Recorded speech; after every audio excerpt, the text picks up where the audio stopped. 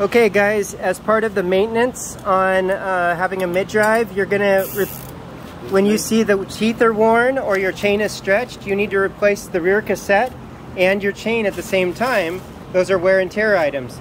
The front gear will last a little bit longer and you don't have to change it simultaneously with those. Now, something about the front gear that we're using Generation 3 is it has, see how these teeth are different?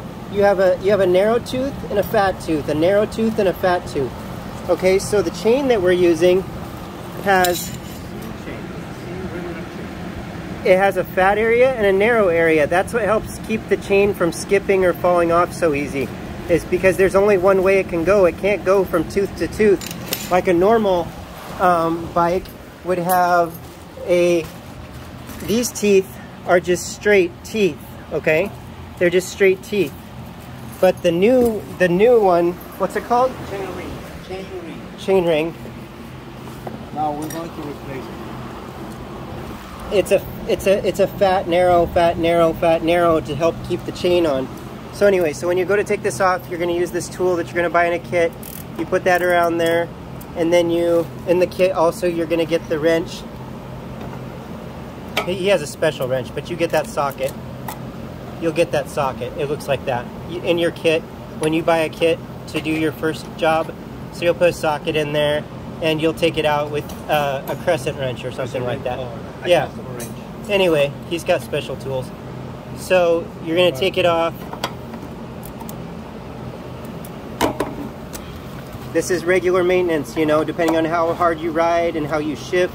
You might be doing this all the time. You might be doing it every 500 or 1,000 miles. It depends on how you ride. If you ride all in the bottom small little gear, then you're going to wear it out quicker than if you alternate gears and things. No, this is the new one. The new one, see we're putting, first you put the main ring on, the cassette.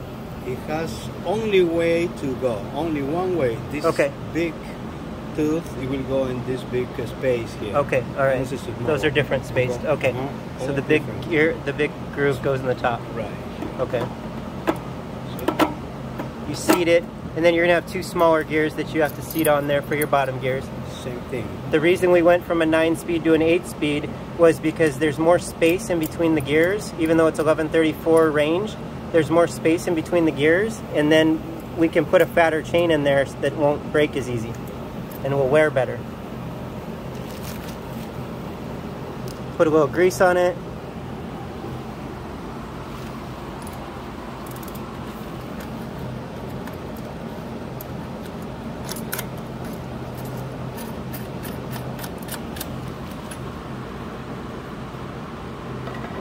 You don't need all of it.